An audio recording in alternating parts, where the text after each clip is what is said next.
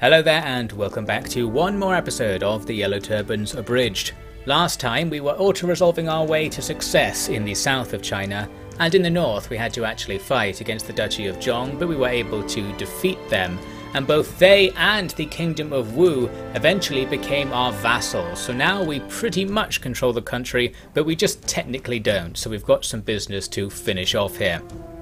There are various enemies all over the place, including the Kingdom of Song, who is one of our main enemies, and they are actually attacking us somewhat hopefully in the north. Most of our armies are still in the south of the country and we're already at war up north. The one stack I have here is now facing off against a main army from the Kingdom of Song, and our army isn't very good, but we are encamped here, so that gives us a gigantic advantage that's just not shown on the balance bar.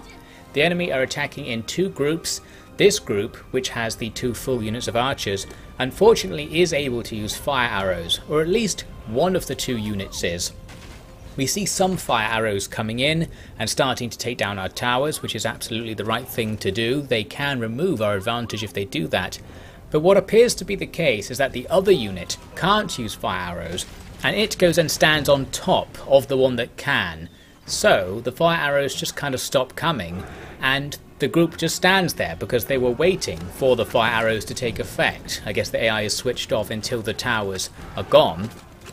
So that means nothing happens with that group. Meanwhile, the other group isn't bothering with archers. They're going to charge on in. So here we are with them just fighting in front of our towers, and the other group standing there. The archers are sometimes attacking us, but it's mainly the unit that has non-fire arrows shooting. So this is fine. This is actually going easier than it's supposed to be going because of some kind of glitch there. Eventually the group that is making an attack will die because it can't get past those towers, no way.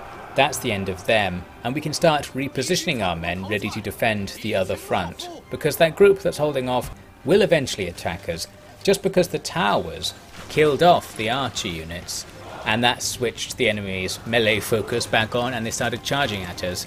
They did actually get enough fire arrows off to set fire to the wall in front of the tower, and that little piece of wall then spread the flames both onto the tower and onto the wall beside it, so a large part of the fort wall will disappear and open up more avenues for the enemy to attack us. That's quite nice.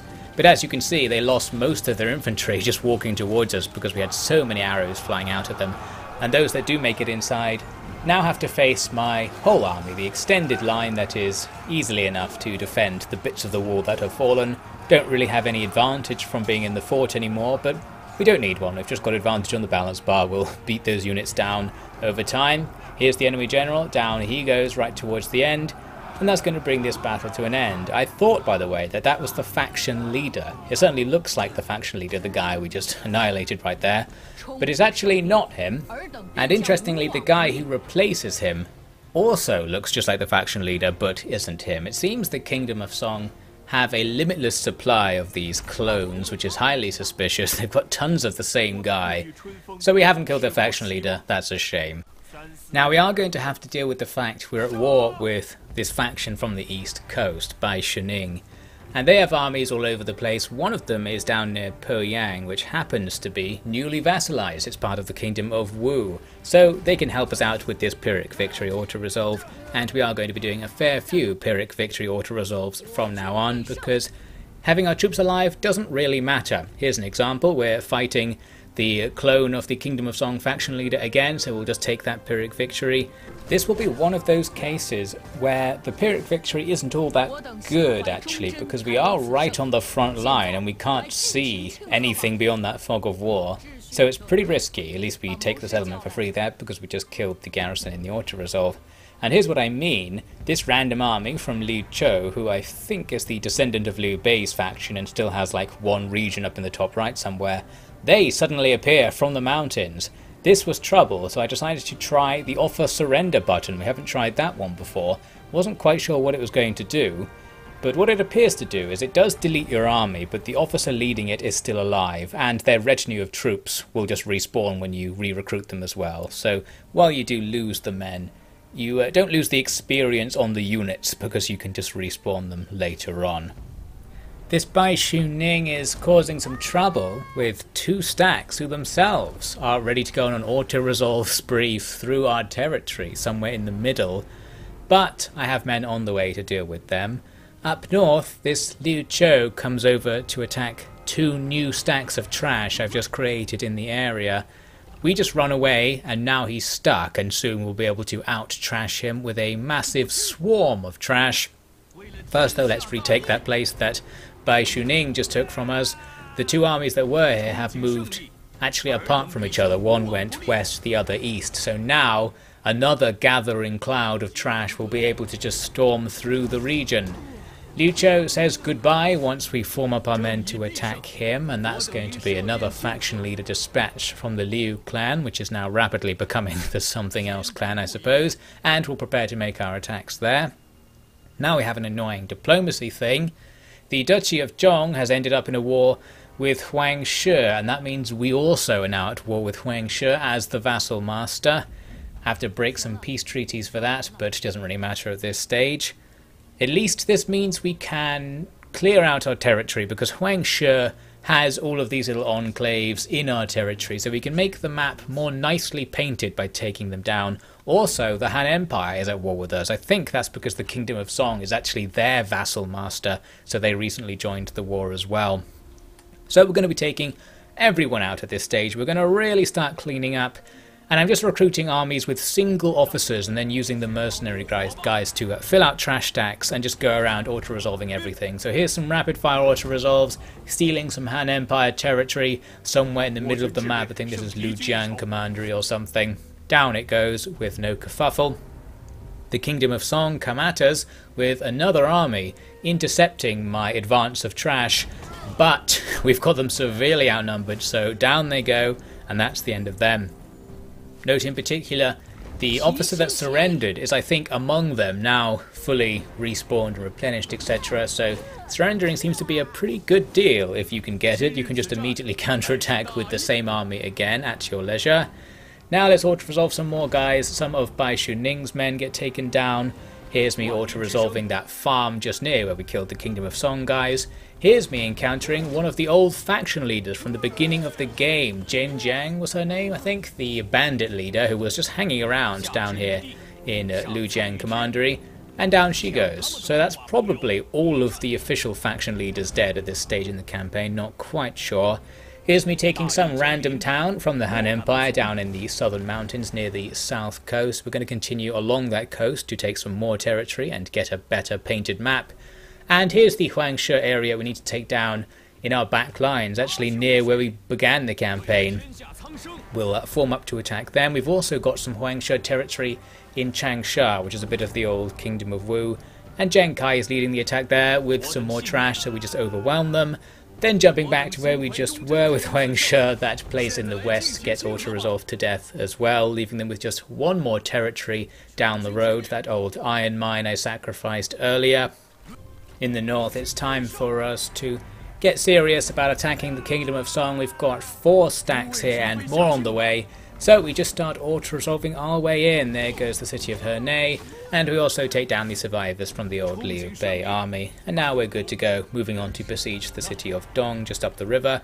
I think by this point you might have got the idea and are convinced that I can just keep auto-resolving to justice.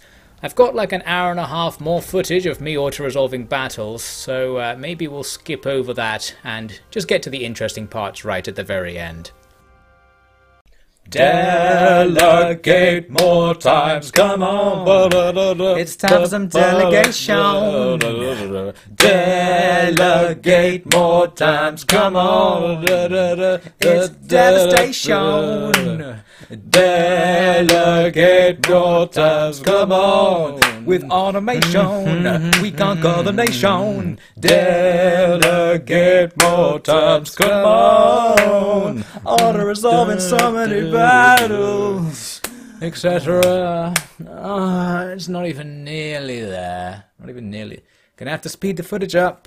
I delegated a lot of battles. Here's a particularly important auto-resolve. We took the seat of the Kingdom of Song, so their emperor is now gone, and Zheng Kai is double emperor or something, so just one more empire seat to get. However, at about this point, the Kingdom of Wu actually declared independence, so that's a huge swathe of territory now hostile to us, that means even more auto-resolves. There's an automatic way to my heart. There's a way to skip right there from the start. It doesn't matter whether you play the game. The result in the end will be the same. So you might as well auto-resolve. Yep. One more time, it's time to delegate, yeah. Oh yeah, alright, don't stop advancing. Oh, one more time, we gotta delegate, yeah. Oh yeah, the guys are dancing. And one more time, we gotta delegate again. Why do I keep delegating? Oh, one more time, we've got to delegate. I've got so much footage of me delegating.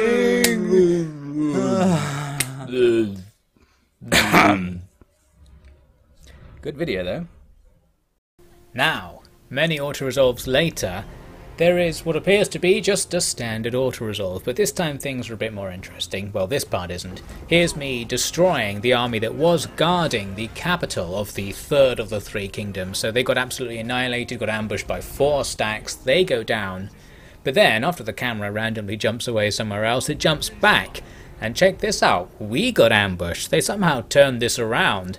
And suddenly, these guys, the Kingdom of Heishan, are ambushing me. That means my 4 stacks can't work together, and their 1 stack happens to be better than my trash here, so we're forced to lose a battle. I guess this officer has some kind of trait that allows them to make offensive battles always an ambush for them. So that sucks for us, and we do lose one of our stacks, but the enemy army walks off somewhere, and it doesn't come back before our remaining 3 stacks go and auto-resolve the Imperial capital. So with that, we now control all of the 3 kingdoms, and that means we finally win the game. We have done it. 3 achievements as well. A cutscene appears explaining that we are no longer going to be ruled over by the aspirations of man or something like that. But unironically, also Jiang Kai is the emperor now because he aspires to be it or something. Something, the world is saved in some unspecified way, and the Yellow Turbans reign supreme. So that's that, we win the campaign, and afterwards we can check out this little time-lapse thing where you can watch our territory, the black stuff in the west, spread over China like a huge disease and gradually eat it up. So there we go, we have conquered the land, the Yellow Turbans reign supreme in an awkward sort of way where the non-Yellow Turbans are also our vassals, and we've also kind of replicated the old government within our own organisation, so it's actually all just exactly the same in some way. I don't know, I don't really know. Apparently Jiang Kai is my favourite character. Not sure how the game decided that, because I didn't have him for all that long. I guess maybe I did so many auto-resolves with him that he was considered good or something, but I think Gong was a far better guy. And shoutouts, as the game does say briefly there, to Shu He, the leader of our second army and our premier trash stack that did quite a lot of work throughout the campaign. Here are various stats going down the left. Nothing too interesting, although I did note it said something like total number of wars 0, which was a little bit of a confusing stat to get out of all that. I think it might mean that's how many wars you were in as the game ended, and technically all the other factions got destroyed or something, so it's always going to be 0? Not quite sure. Also there it says payments made 0 and payments received tons. We were certainly gold digging China. We did not give any ground when it came to making payments.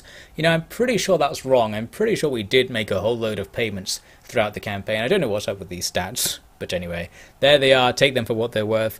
We have here the stats on units lost and units killed. We didn't lose that many units because auto-resolving preserves units. So it looks like we killed way more enemies than we lost on our own side, killing 2,500 enemy units. That's not just troops, that's squads of troops, sets of troops. Once I scroll down a bit, you'll see it actually does show in this game the overall numbers as well, unlike previous games.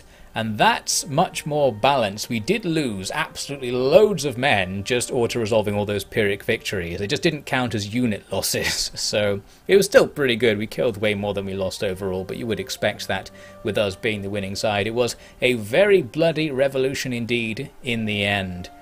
So really, that is that. Thank you very much for watching the Gong campaign, the mostly Gong campaign, as the Yellow Turbans in Three Kingdoms Total War. Hopefully you enjoyed the fact that you didn't have to see all of it, especially at the end there, as we just skipped through a couple of hours of the game at the end very fast. Also, one last note, these two guys on the end screen, I don't like them one bit. I guess the second guy is okay. The first guy has like 5 feet of chin sticking off his face. It just looks like something weird's going on there. Anyway, so our new mutant inbred empire will be taking over China, and that's the end of that, as it is the end of this series. So thank you very much for watching. I've actually already got planned the next series I'm going to do. It's along a similar theme. I'm going to go back to playing Oriental Empires to play the DLC. Oriental Empires is the Chinese-themed civilization-like game, which I played recently on this channel. And there's a DLC which is the same thing, but you play as the Mongols, and not really sure what it is, but I think it's different in some way, and I did say I would play it at some point, so we'll go back and it'll probably be quite a short abridged series if it's anything like the last time I played Oriental Empires, and after that, well, I don't really know, so do feel free to launch suggestions at me in the comments. I might even do an actual poll a bit closer to the time, because there's so many different things I can do. I doubt there'll be much agreement just in the comments in general for what it should be. But yes, do let me know, and playing another campaign in Three Kingdoms Total War does also remain an option, by the way, if you did particularly enjoy this one, perhaps with some mods or something. So that really is it from me. Thank you very much. Glory to the Yellow Heaven. I'll see you next time.